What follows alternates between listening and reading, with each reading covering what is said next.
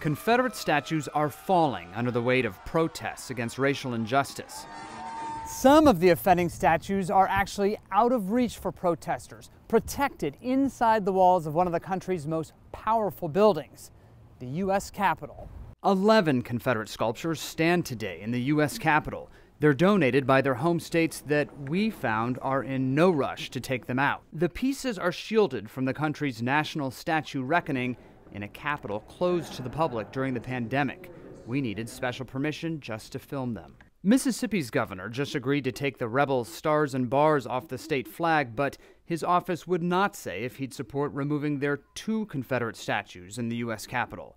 One is Jefferson Davis, the president of the Confederacy, standing in the hallowed statuary hall across from Rosa Parks.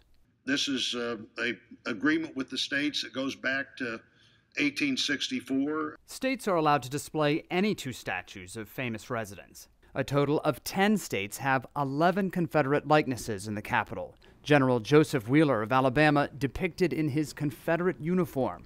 Removing these works requires a state governor's permission.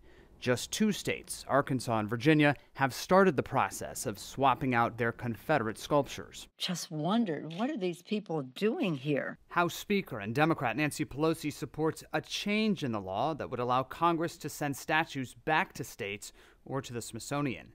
She banished Robert E. Lee to the Capitol crypt years ago. Believe me, if I had more authority, we would have fewer of those statues. But Missouri Senator Republican Roy Blunt says, for now, states should still decide who to put up in the Capitol. He chairs the Senate Rules Committee. I'm encouraged that states are looking at their history, that they're looking at who has come since they put those statues in. But only Georgia would talk to us about whether to remove its Confederate statue.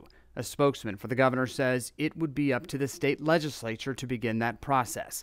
Other governors don't seem to want to talk about their state's Confederate ghosts in the U.S. Capitol.